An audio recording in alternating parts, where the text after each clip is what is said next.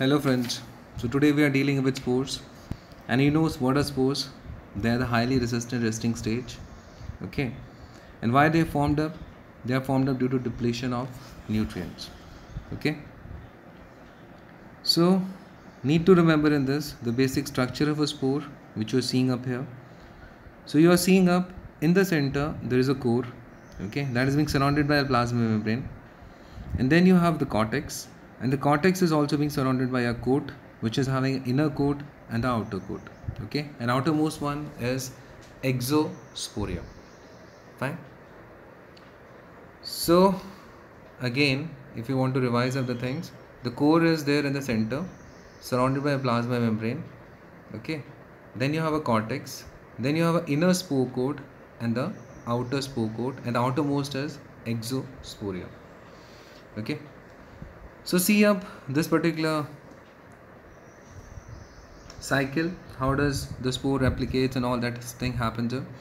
So you are seeing up in this a vegetative cell which is having the DNA.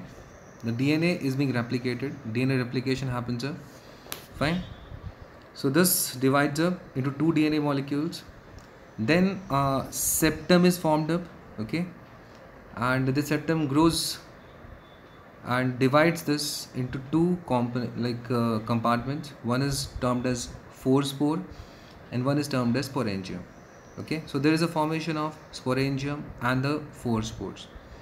After that there is a formation of a double layered membrane which is enclosing up this forespore, and in the very next one you are seeing up there is a sporangium with completely enclosed forespore. Fine.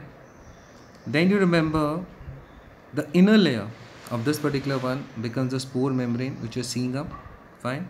The outer layer becomes thickened up, that is known as spore coat, and obviously the cortex is the between the two layers, that is what is termed as cortex. And you can see up that this endospore is maturing inside the cell, and whenever the conditions are conducive for it, the free endospore is released and there is a germination of the endospore. And this particular one again changes to what? A vegetative cell. Fine. So if you revise up this thing again, so what is there? That is the vegetative cell having the DNA. It replicates up into two. Then there is a formation of septum which divides this into two compartments. One is forespore and the sporangium. Okay. Then there is a formation of a double layered membrane which encloses up this forespore fully, and the sporangia with completely enclosed forespore is there. And then the mature endospores inside the cell, they are present up.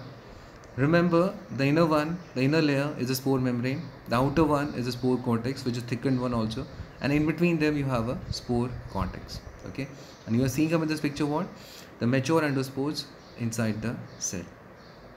Then this free endospore is released and there is a germination of an endospore wherever the conditions are conducive, and there is a formation of the vegetative cell, okay. So I hope I have made this topic somewhat easy for you, okay. Regarding the position of spores, you can see up these pictures.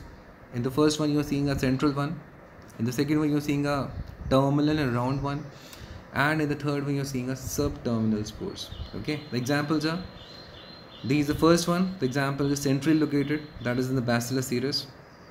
And remember, in the Clostridium bifermentans also there is the central spores. Then you have the spore spherical, that is terminally located, that is Clostridium tetani. And then you have the spores ovoid, they are subterminally located. Fine. And remember, most of the Clostridium, they have the subterminal spores. Fine. Then remember, in gram stain, this particular fellow spores, they remain unstained, okay. You can stain them when modified Zn staining, they are somewhat acid fast, but they are using only 0.25 to 0.5% of H2SO4. And one method is there named as Coffer and Fulton method, which is not used as such, but yes, you can remember the name of this. It is being used for the spore staining. Fine. Then the usage of these spores and all, you know the usage of spores and all.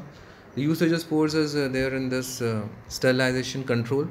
That is Bacillus stereothermophilus we use for moist heat sterilization control in the autoclave, and the spores of Bacillus subtilis we see up in hot air oven. Fine. Then guys, I need to tell you something about the L forms which always remain a confusion among the students. What are L forms? The L forms, they are cell wall deficient forms. Okay, they are cell wall deficient forms, and they were discovered in the Lister Institute, London. That's why they are named as L forms. And it was discovered by a fellow termed as Klinberger. She was a lady, and while studying the Streptobacillus molliformis, they have given this name. And you know, the Streptobacillus molliformis leads to a fever. If you remember, that is Haverhill fever. Okay. So remember this, there are two types of L forms you need to remember. That is, one of them is unstable L forms and one is stable L forms. So unstable L forms are what? They lose the cell wall in the presence of penicillin. So first thing to remember is that these unstable L forms, they lose up their cell wall in the presence of penicillin. They lose up their cell wall, but they are capable of growing up in spite of the losing the cell wall. They're capable of dividing, but they can revert back to the original morphology once the penicillin is removed, and that's why they are termed as what? Unstable L forms. Fine. So in this you have two things, one is protoplast and one is spheroplast. Protoplast, they are gram-positive bacteria, P4P you remember up, whose cell wall is entirely removed. Spheroplast, they are derived from the gram-negative bacteria whose cell wall is partially removed. Okay, so remember P4P, the spheroplast is obviously what? Gram-negative. So they are derived from gram-negative bacteria whose cell wall is partially removed. So another one is also there. They are termed as stable L forms. They are a controversial group. Some say they do not they should not be termed as stable L forms. Okay. So stable means what? They are unable to revert back to the original bacteria. They are termed as stable L forms. And mycoplasma, you know, they don't have a true cell wall. The peptidoglycan layer is being replaced there by sterol. Only bacteria which have sterol or cholesterol in the cell membrane is mycoplasma. You know that. Okay. So that's what written in the last line, that many researchers do not consider mycoplasma as cell forms since they are not derived from the bacteria that normally have the cell wall. So this question is being asked in the PGI Chandigarh exam, and they have asked all the following are L forms except. So obviously mycoplasma is not a typical L form. Okay. Thank you so much. So today we are doing this much, and after that we'll start up with bacterial genetics. Okay. Thank you.